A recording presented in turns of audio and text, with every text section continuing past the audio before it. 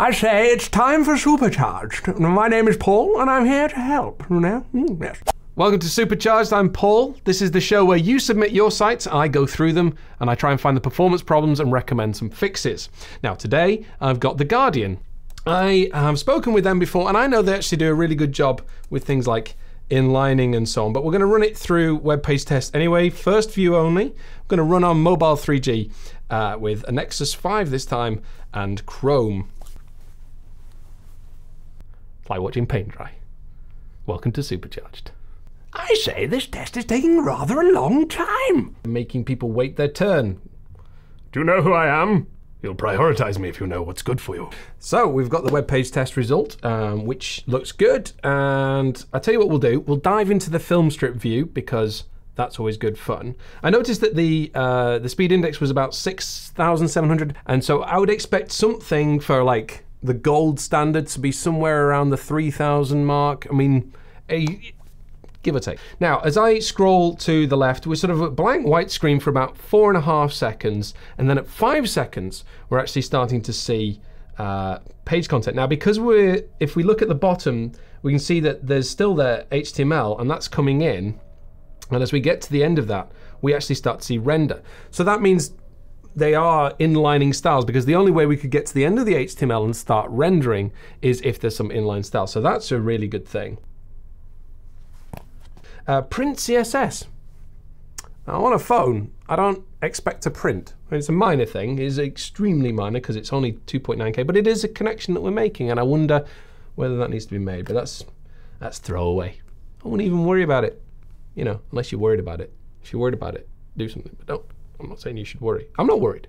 That HTML does look quite large. It's 83K. 83K is, you know, even, I mean, that'll be gzipped as well. So it's a fair amount to be sending down as the initial burst of content. I wonder whether it would be better, even though they're inline styles, I wonder whether it would be better to actually send down less HTML and then use Ajax to pull things in. That might just boost things a tiny amount. Let's actually have a look at the HTML itself.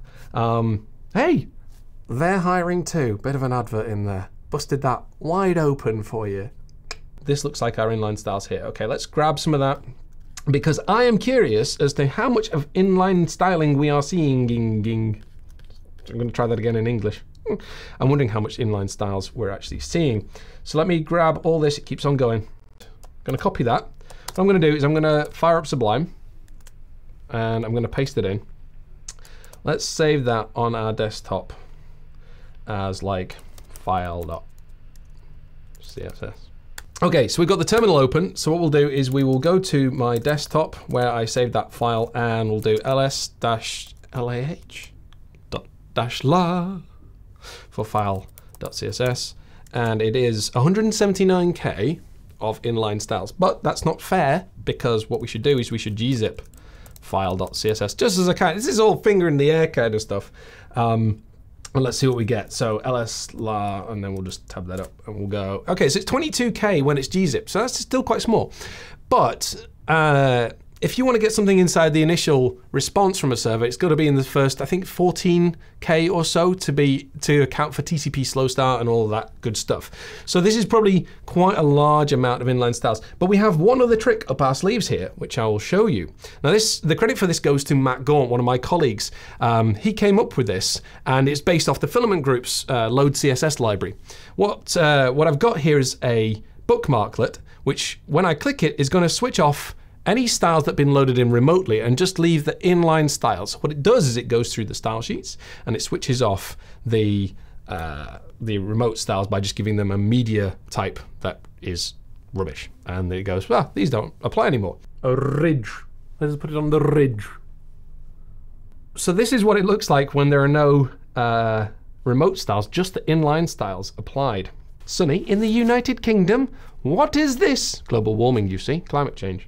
And I mean, unless they're doing work to undo these styles, it feels like the inline styles that have been applied don't set the layout up. Now, it could be that there's some other work that's gone on with the JavaScript to change things around. But as a first pass, I would be looking at this going, when I switch off the remote styles, I want the inline styles to be color blocks and layout and stuff so that we stop things moving around, but mainly so that we can get something up on screen. The whole point of the inline CSS is hopefully to just kind of bootstrap up that initial viewport and get us going. So much for the page load then, which is actually really looking good. I think there are some tweaks that they could potentially make to crush down the inline styles and not put so much in there and put what is really important in there, not just what seems important. What we'll do next time is we'll actually dive into the performance characteristics of things like their scrolling and so on. So stick around for that and I'll see you next time.